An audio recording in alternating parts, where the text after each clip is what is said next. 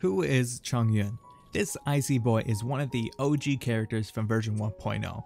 He has an awesome elemental skill that lets your entire team hit for cryo, which is pretty awesome. Unfortunately, in-game story-wise, there are no story quests for him, nor is there really any mention of him. But he does in fact have a story, and it is pretty cool, pun intended. Behind that icy exterior of his lies a huge, warm heart of a softie. So, let's delve into it. My name is Chongyun. My family has practiced the art of exorcism in Liyue for many generations. Fate has been generous in allowing my path to cross with that of your distinguished self. Oh, no, my services are free of charge. Throughout its long history, Liyue has never had a lack of rumors and myths regarding all manner of evil spirits and demons. And regardless of the truth of such rumors, someone has to do something about them. Chongyun was born into a renowned family of exorcists and has possessed the natural ability to drive away all kinds of evil spirits from a young age due to his congenital positivity. His powers of exorcism are far beyond the norm. His mere presence is sufficient to scatter evil spirits. However, this has proven to be an inconvenience for Chongyun himself, for though he has undertaken hundreds of successful exorcisms, he has never seen a single ghost or demon. Chongyun believes that a true exorcist should exorcise evil with charms and swordsmanship. This natural ability that he has is just not orthodox. Therefore, he has dedicated himself to the study of exorcism techniques and martial arts, as well as seeking the haunts of evil spirits to prove himself an able and professional exorcist even without his unique physical condition. Yet, when will that condition stop being a stumbling block on his path to self-realization? Exorcism uses thaumaturgy and martial arts to conquer evil. There are other means to the same end, but they are not the true way. When Chongyun first ventured out as an exorcist, there had been much talk of an evil spirit lurking inside Liyue Harbor. The victim of these hauntings was a woman from a family with a high enough stature to even have a word or two with the Liyue Qixing. From a time she knew not when, her sleep began to be harassed by sounds that kept her awake. But every time she tried to follow the sound, it would suddenly shift behind her and begin ringing in her ears. This shock caused her unspeakable distress, and she even lost weight for loss of appetite. Her wealth was enough to hire the best exorcists from all over, but no matter what they tried, they had to retreat empty-handed. And not only did the noises persist, they even grew in boldness. It was then, just when she had given up all hope, that Chongyun walked through her door. "I apologize for coming just now. It has been far too sunny lately. I heard that this place houses a very stubborn ghost. Please, leave it to me." Then Chongyun brought a chair over and sat upon it in the middle of the house for a time. That night, the strange sounds were no more. The wealthy woman finally had a good night's sleep, and she came running to Chongyun the next morning with an overabundance of gold and jewelry as a reward. But Chongyun, as was his wont, only accepted his usual fee of a few hundred more without an ounce of emotion on his face. Ever since that incident, Chongyun has found that his reputation precedes him for miles around. He has become beloved in Liyue for his style and character, and indeed, scholars have given him this appellation: a heart of clear water and a face of ice. Heart be pure, evil be erased, mind be purged, world be... I always forget that last part. However, calling his mannerisms and style frosty couldn't be further from the truth. Due to his congenital positivity, he is constantly troubled by increased body temperatures and sudden urges or impulses. He has tried everything to alleviate the issues, both physically and psychologically. His methods include not drinking hot water, not eating hot or spicy foods, wearing light clothes, not getting into arguments, keeping himself from being angered, staying indoors on sweltering days, and always bringing a parasol when on the job. In short, he attempted to stay away from everything that might aggravate his condition. Despite all this, his congenital positivity did not subside a whit. A little depressed, Chongyun began to wrestle with his own body. When he heard about an evil spirit in Dragonspine, he made for the peak wearing only a shirt. Though it was hard enough to keep himself warm, he still felt this was insufficient. Digging a hole in a frozen lake, he jumped in and soaked in the icy water while waiting for the evil spirit to show itself. After staying in the lake for half a day, he finally caught a glimpse of his target. However, after pursuing it down the mountainside, he discovered it was only a snow rabbit that had been frightened off by his flying swords and floating charms. The fever that he ran afterward lasted far longer than it would in a normal person. Chongyun's innate constitution of pure positive energy is not only a huge obstacle in his path as an exorcist, but a constant daily hassle. He must be extra careful to stay away from heady things, to which he is very sensitive, or risk his positivity and emotions going out of control. Chongyun's clan once held a celebration party at Wanmin restaurant, and though he waited until all the dishes had gone cold, he did not expect the tender rice balls to be stuffed with Julian chili.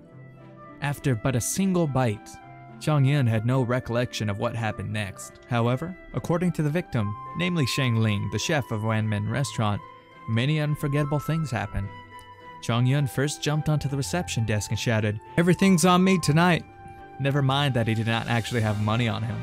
He then began to chat with customers at other tables as if they were old pals, bragging to them how incredible his clan's exorcist arts were, never forgetting to taste the other people's dishes on the tables before he left. Lastly, he claimed to have sensed an evil spirit in Wanmin restaurant. This he did not find, but he did slap a charm on Sheng Ling's forehead and chase her around with his sword. Afterwards, Chongyun scrimped and saved for an entire month to pay Wanmin restaurant back for the mess and any damages he might have caused. He also gave Sheng Ling an evil warding talisman he carved by hand. But Sheng Ling, for her part, didn't mind Chongyun's transgressions at all. Instead, she felt that the crazy Chongyun was the real Chongyun, without any personal walls up. Chongyun has had the privilege of meeting a true friend in his long journey as an exorcist, Qingshu. In contrast to the hardworking Chongyun, Qingshu was naturally gifted and had a more flexible way of looking at problems. After learning about Chongyun's troubles, Qingshu came up with a possible solution. If you can't reduce the effectiveness of your congenital positivity, what if you sought out an evil spirit that is immune to it? It gave Chongyun a eureka moment. Since then, Chongyun has no longer sought to alleviate his condition. Instead, he now tries to get Qingshu to come with him to find such a spirit. What? Sightings of the legendary Aoyin near the Sea of Clouds? Leave it to me. The old house at Feiyun Slope has been taken over by an evil spirit? My bad, I'll tend to it right away. A master exorcist is staying over at Wangshu Inn. I could learn a lot from him. Better go with a gift. Qingshu usually makes these leads up as he goes, and thanks to his advice, Chongyun often comes back empty-handed, blaming his bad luck. I tried my best to look for it, and even spent quite a sum purchasing intelligence on that evil spirit, but I wound missing it by a hair anyway, Chongyun says abashed. If Qingshu has time to spare when such an occasion arises, he will encourage Chongyun, treat him to some new cool dish that he has found, and then set off to get Chongyun's swindled money back. A warm and reliable companion indeed, so Chongyun thinks at such moments. Who could he possibly trust, if not his fine friend Qingshu? In truth, Chongyun wishes that he could fit in more, but he is often forced to reject the invitations of others on account of his need to control his congenital positivity. Of these practices, he finds one particularly incomprehensible: hot springs. Bathing and relaxing in steaming hot water? Even the sound of that scares him 100 times more than freezing in a lake on Dragonspine. However, he has also heard everyone sing yearning praises of these hot springs, praising their comfort, and asserting that they become more so the hotter they are, and that one is filled with energy for a whole week afterwards. Chongyun still doesn't know if this is true, or if people are just teasing him, and he would have dared to try it out, if not for the ever-present problem of his congenital positivity. Qingshu once asked him this: if you are able to master your congenital positivity and rid the world of all evil spirits someday, what would you do after that? This seemingly off-the-cuff remark troubled Chongyun deeply. Perhaps he had indeed missed out on a lot in life on account of his condition, but he doesn't regret spending time. If one way of living doesn't work, he just needs to find himself another, and in any case, he already has his answer. If that day comes, well, he'll go to the hot springs then. The times that Chongyun's family has passed down from generation to generation details every spirit they have ever subdued. From little critters to the monstrous demons ground in tall tales of horror, the varieties are almost dazzling.